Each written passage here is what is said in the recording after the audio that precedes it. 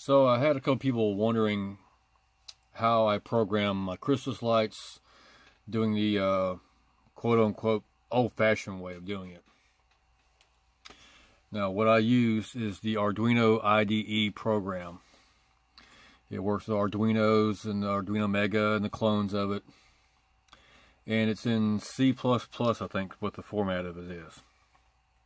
But anyways, this is my program for the 2020 show. Now, this is without a doubt probably the hardest way to do this. I don't suggest it. I started with this back in late March or so, around that area, and just went with it. I worked on it here and there. Some days I'd do it every evening for a little bit. Sometimes I wouldn't work on it for a week or two. And up until actually 1st of December, I was still working on it. I was finding little kinks and things I didn't like, and I was changing it. That's why I suggest using the Vixen software, because you can put a picture of your house in there and design the lights and have little representations of the lights, and you can actually see what your show is going to look like versus this, because this you really have no way of telling what it's going to physically look like until you actually hook it all up. That's why I was going to do a little diorama, I guess you'd say, of my house and the lights and some LEDs, just to see how it would work out. Ran out of time. It's a whole nother story. So I'm going to try to make this as simple as possible. I'm not an Arduino programming expert by any means. This is pretty basic stuff. There's different ways of doing it, but this is the easiest way I found of doing it, but this is also the hardest way of doing it. I suggest using Vixen or another program a little bit more user-friendly. Excuse me. So, going in the show here, this section right here, you don't really have to look at this. This is what I had. I was going to use a liquid crystal display. It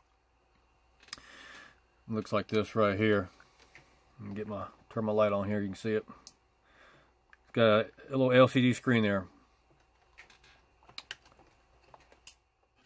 I was going to hook that up onto my relay box board, my controller box, put it on the front of it.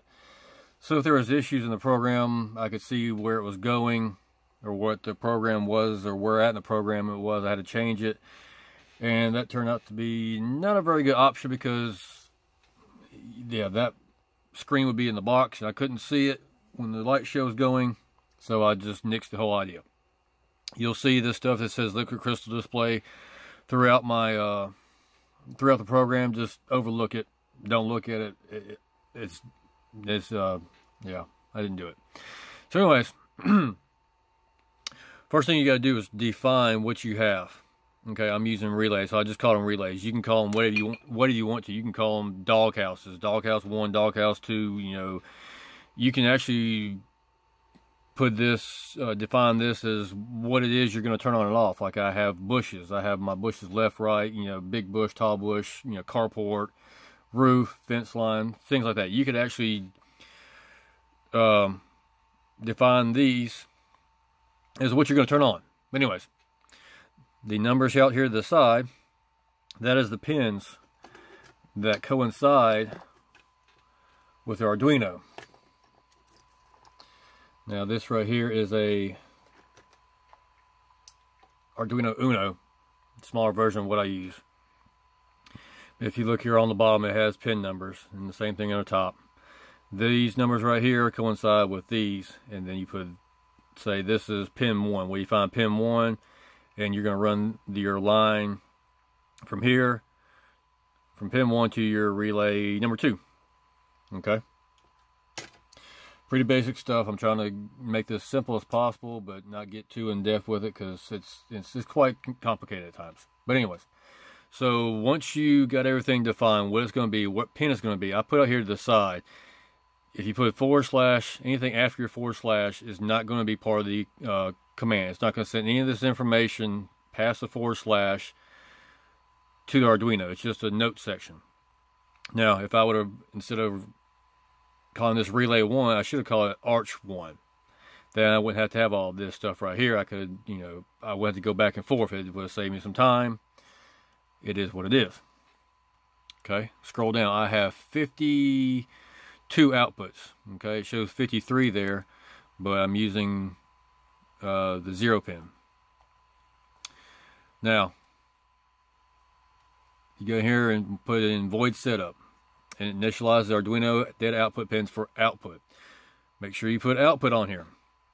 And at one point I forgot to put this on here and nothing worked, and I couldn't figure out what it was, and I just didn't put the pin modes. It tells Arduino if it's going to be an input where it's going to take information, or output where it's going to give information out. We're going to give information out. We're turning on relays. We're giving information to the relays to turn on and off, the Christmas lights.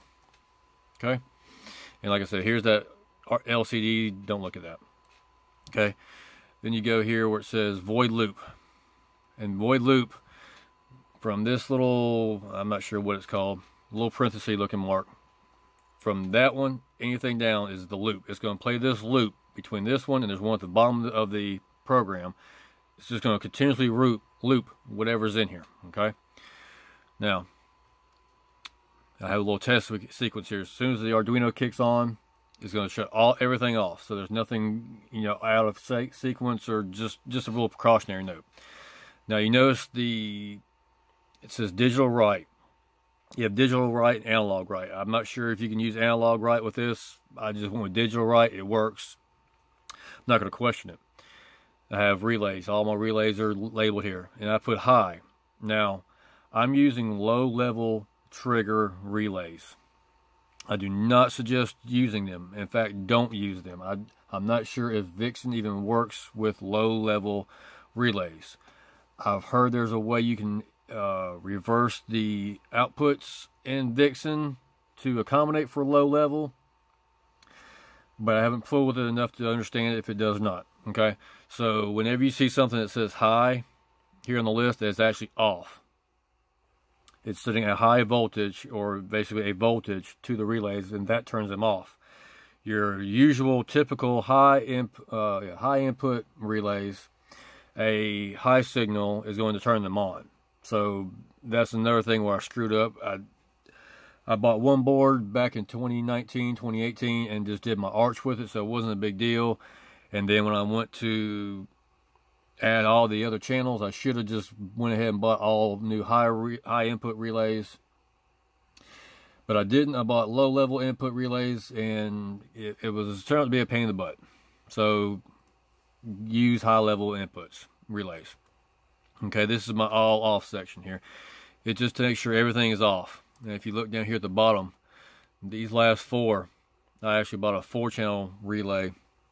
And it was supposed to be low level input, but they sent me a high level input. So these are backwards. That's another thing. They're not the same as these. It was more of a headache than, and the seller on eBay, they gave me a little bit of money back on it because it's not what I ordered. But yeah, that's another problem. Make sure everything's high level input. Okay. Now, like right here, we're gonna go to this. It says all on in quarter-second steps. What I did, this is like a test function. As soon as my program starts, it turns on every relay from 1 all the way down to 53. I think is what it ends up being. Okay, 53 in quarter-second steps.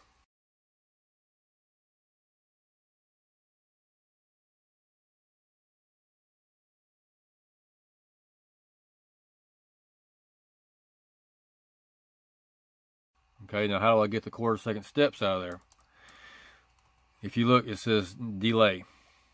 And then you have parentheses, 250, parentheses, ampersand, or semicolon, semicolon. Your delay is a stop. It stops everything that's going on in the program for however many 100ths of a second you put in there. The 250 is 250 100ths of a second, so that's a quarter second. A full second will be 1,000. A half second would be 500, so on and so forth.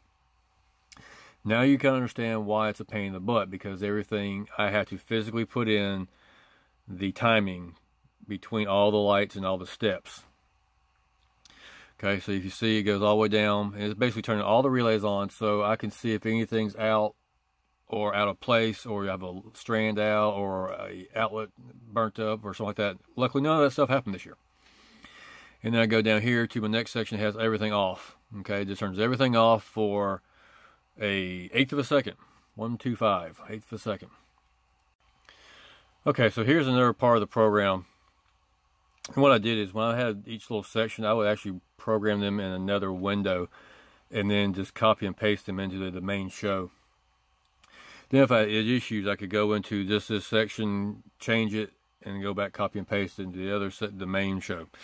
Anyways, this is the one from last year. This is I call it a left to right wave. And what it does is it's basically on the arch. Now this is last year, I only had just the arch. The lights would go like this. Just basically making like a hopping or, you know, something like that. I'll put a little short video right here of what it looks like. Kind of give you an understanding of how I'm doing this.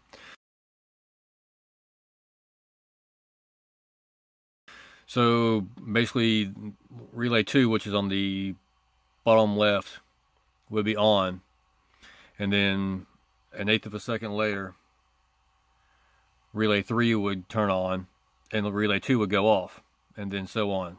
And then another 8 second, that relay 3 would go off and relay 4 would go on, basically creating, you know, a hopping looking or a jump type thing.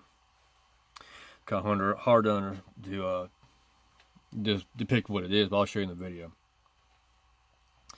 But basically you can see where it's just continuously turning on and off relays and sequencing of what you want.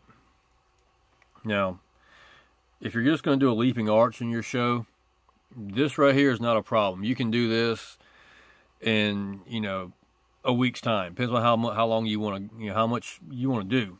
The first little program I did, it took me a little bit to understand what it was, and once I had my leaping arch built, my control box built, I could test it out and everything. And you don't necessarily have to have your control box built to test these out. If you have your relays and you hook them up to Arduino, once you have them hooked up, if you look at my video, in one of my previous videos, I'll show you how to hook these up. But anyways, if you look right in here, these little silver or white looking things, that's LEDs, okay? That will give you a little bit of an idea of what's going on. So you don't have to actually have all your lights and everything hooked up. You can actually look at the Arduino, look at your relay board, and the little indicator lights will kind of give you an idea of what's going to be on your arch. You can use just a simple 8-channel relay board like that one I just showed and get by. I did one last year and it worked out great. Once I got everything worked out and the bugs worked out, it worked wonderful. People loved it. You know, there's not too many people around in my area. There's only one house, maybe 3 houses in my county that have animated Christmas lights on this scale. This is my house is probably the second most animated, I guess you'd say, in the county. The first house, I'll put a link up here on the top of the screen and you can see how big it is. But anyways, basically what you're going to do is just figure out how you're going to turn off your relays and when you're going to turn on and off your relays. Go back here to the main Christmas one. This is the 2020 one. If you look, I'm not going to scroll for all this, but I'm going to pan over here and you can see right up here the little scroll bar, I guess you call it. But you can just tell I'm continuously scrolling down with the mouse here on my keypad. You can tell how long or how much programming I had to do to get my 2020 show going. Okay. Each section, I started out each section basically, it all focuses off the leaping arch. And there's areas in there where I have strobes where I have everything turned on and off at a very fast rate, and and the delay is about 0.75 or 0.60. Anything smaller than 0.60 turning on and off, you're not going to see it with the naked eye if you're doing a mass amount of flash. So if you're going to use a strobe, make sure it's 60 or above. Anything lower than 60, it's just going to look like a blur or a constant on of lights. But you can tell here I'm just steadily scrolling and scrolling and scrolling. I'm probably 3/4 of the way through it. Like I said, I don't suggest doing this. It's very, not complicated, but it's very aggravating at times when things don't work out. I had sections in my light show where I had one strand of lights would not turn off. I couldn't figure out why. I went back in the program and I searched for that strand of lights and had to go for all the search features of that light until I found where the problem was. And then once I found the problem, it took me a little bit to fix it, but it wasn't no big deal. But if I paid attention when I was doing all this, it would never happened. But like I said in the first part of the video, instead of using a generic, whatever you call it, a generic description, like mine says relays. If I was going to do this again, I would put on, like this right here is sidewalk. Instead of relay 16, I would put it sidewalk and go from there. Because at times, all these right here, I didn't add them to the descriptor. Like you can look right here, they're not on here. I just didn't put them in there. A lot of this is copy and paste. There's sections where there's no descriptors off the side, and I just had to use by memory what relay 7, 8, 6, 5. I knew what a lot of those are by memory just from working on them for the last year. So instead of using relays, I would use a general descriptor instead of just relay. It will help you out a little less typing. Now, if I had a section like I was doing a strobe section, I would have all of them on and then all of them off. Well, instead of typing that all back and forth, typing, once I got one section of on and then one section of off, I would just highlight it, copy and paste it, and just keep copying and pasting until you're happy with how long it's going to go for. Okay. There's sections in here where all the little sections of the display. See if I can get to one here in the show. Like this right here. I call it super slow. It's a slow flash. If you put your forward slashes in that will keep your sections separated in case you have an issue. Like, oh man, during the super slow or the strobe or the wave or whatever, I have my carport. It's not on. Well, you can just go in here and hit a Control F. And it pulls up your find. Okay, I have sweep. So let's look for a sweep. So I'm going to get my mouse here. Go here where it says sweep. And it pulls up full sweep. And what this is, it turns all my lights on from the right side of my house all the way to the left. And then it goes back and turns them all the way off. It's a pretty neat looking little function.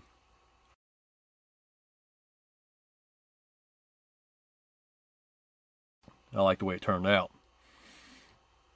So if you're having problems like this, like I said, if I had a light section in the full sweep that was out of sequence, okay, let's say right here, say my front door was turning on too fast or too slow, I could highlight it, cut it, and paste it back where I needed to go, or down here, wherever. So that's one thing. If you have sections of lights and you're doing it this way, or sections in the show and you're doing it this way with IDE programming, label each section. It keeps it easy to figure out or to adjust in the long run. See, here is the right to left removal. So once they go from right to left turning on, everything's on, and then a couple seconds later, 2 seconds later, they all turn off in a sweeping motion. It's pretty neat. But if I had a problem with it, I could just look for right to left removal. I got all the sections written down on a piece of paper. I have a data sheet or a map or however you want to say it, a notebook. I got a spiral bound notebook that's probably got 6 to 10 pages of notes of lights, counts, so on and so forth. Notes help you out. These little sections right here past your forward slashes is notes, and those are definitely something that will help you out in the long run. So that's just about it. Basically what you want to do is figure out how in depth you want to go. Okay, Like I said, I have 52 channels of lights and over 11,000 lights. Hindsight 2020, I should have worked on Vixen at the end of last year. I should have got it set up. I should have got my relays done right.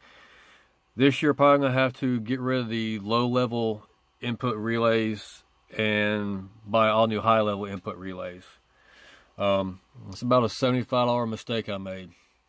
It is what it is. I'm going to learn from my mistakes. Maybe I can figure out if Vixen will let me inverse the lows to highs in the programming. I hope. If I can't, I'm going to have to buy all new relays, then take my control box apart and put in all new relays. I'm looking forward to it. I hope you heard the sarcasm in my voice. Anyways, use your imagination. This all started off with, one little thing in my head with a leaping arch that I saw on Facebook or YouTube or wherever it was at. And it was just, a couple of them just jumping back and forth together. I was like, wow, I think I could do that. How do I do that? I started looking at it. Well, this light section turned on, and then this one turned on, but this one down here turned off. So I was like, well, I can do that. Turn this one on, turn this one on. But when this one's on, you turn that one off. That's all you got to do. There was times when I first started this, I actually had a drawing of my leaping arch with the 8 sections on it.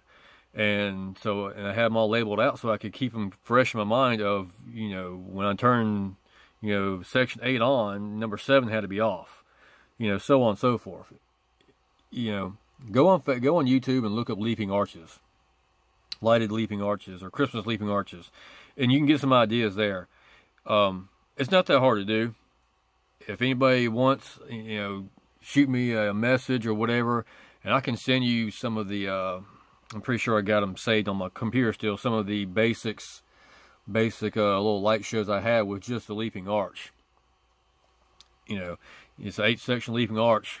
I'll put a video up here in the top up here of how I built them. It's not all that hard to do.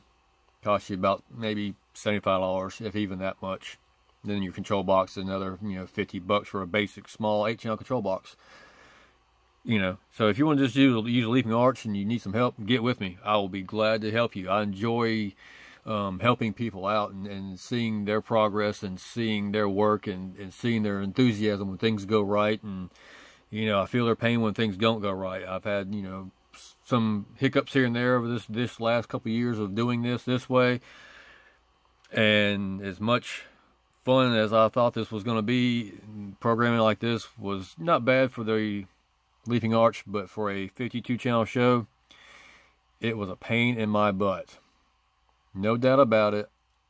If I do this again next year, and if I don't have the Vixen program worked out, I'll just use this program again. I'll go in there, make a few small basic changes so it's not the same as last year. Maybe I'll throw some things, in different sequences versus this year, just to make it a little bit different. My fiance already has some ideas that she wants to do next year, or actually wants me to do next year. So it's some building of some stuff and a little bit of ingenuity. It's going to be interesting. And some of it's not going to involve this, my programming box I have built. It's going to be a different standalone box that I got planned that I'm actually already buying parts for and electronics for to make sure it works right. Because I don't want to disappoint her and my daughter, because they saw this on TV or Facebook or YouTube or whatever, TikTok, Snapchat, one of those, and they looked at me, they said, Sean, we want that. Make it happen. So guess what? I'm going to make it happen. I'm going to keep the ladies happy. But anyways, like I said, it's just turning off your relays on and off, certain sequences, certain timing. Yeah, it's a pain in the butt. Definitely a pain in the butt. Don't recommend it unless you having, less than 8 channels. Maybe 16 you can get away with, but 8 to 16 channels. That's anything past 16 channels. I do not recommend doing this. Unless you want to start in February or March. If you've never done this before, I suggest starting in February. I started in March, and like I said, in December, after my light show was already on and looking at it, I found issues with it. I had to go back and change it. It's a learning process. It's a learning curve. It's definitely a learning curve. Okay? But anyways, like I said before, if you got any questions or comments, concerns, you know, shoot me a comment or an email or get a hold of me here. Somehow we'll figure it out. And I'll try to help you out as best I can. I'm not a professional in the Arduino IDE programming by any means, but this right here is fairly basic stuff. Using delay is basic stuff. There's different ways to turn your lights on and off. It's more than I need to do. It's more than anybody else needs to do. This is the simplest version of doing it with your delays. But anyways, enough rambling. I'm going to get out there and go clean some sticks out of the yard. Got a little rainstorm come through. But anyways, like I said, if y'all need some help, let me know. Appreciate y'all watching. We'll see you next time.